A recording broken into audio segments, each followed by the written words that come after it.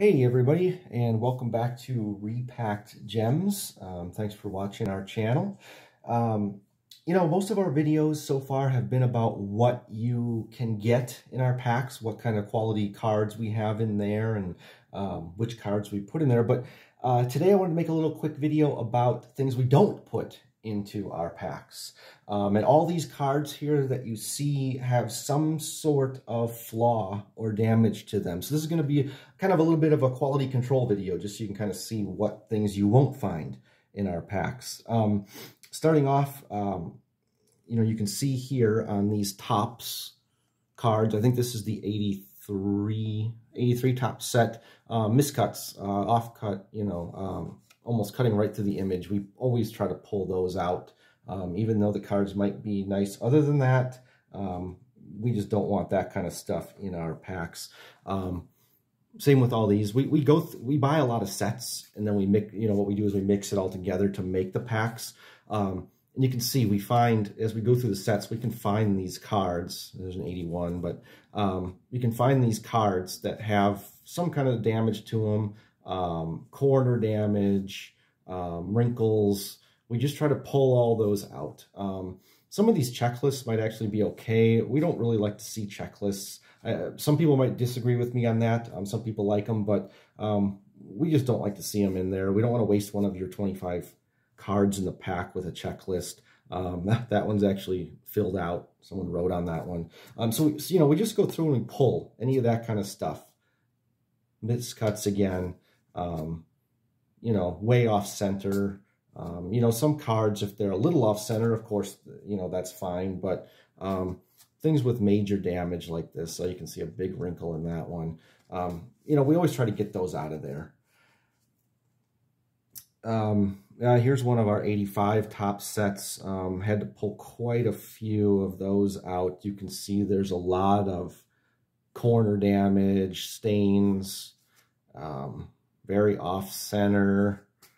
So we really go through it, no matter who the player is. If it's not in good condition, we really don't want to send it out to anybody. That's just not really what we're in business to do. You can even see here, this was really disappointing. This card could have been a really nice card. The Ozzie Smith 1980 tops.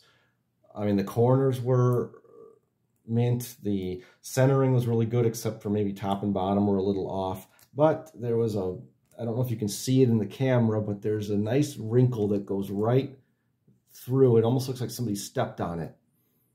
So very unfortunate, because that could have been a nice card. That would have been probably an 8 or a 9 if it was graded. But yeah, we can't put that in our packs like that. Same with this. This is the 1989 Ken Griffey Jr. Topps Traded card.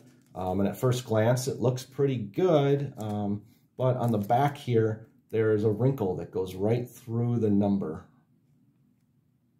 Another unfortunate card, but yeah, that one will never find its way into any of our packs as well. Things like this, the Kmart cards, these off-brand, these weird brand cards. Some people really like these, I think. I don't. I just don't care for them, so I pull them. I don't put any of these into our packs. We only put, the top name card brands into our packs. There's actually no damage with this aside from the normal yellowing that happens to these cards that I've seen. But yeah, again, I just don't care for those, so I don't put them in. Tom Glavine rookies, we got some of these that had, you can see the damage, surface damage to them. This one's probably the best one, but again, it still had some damage on it. So again, those won't find their way in.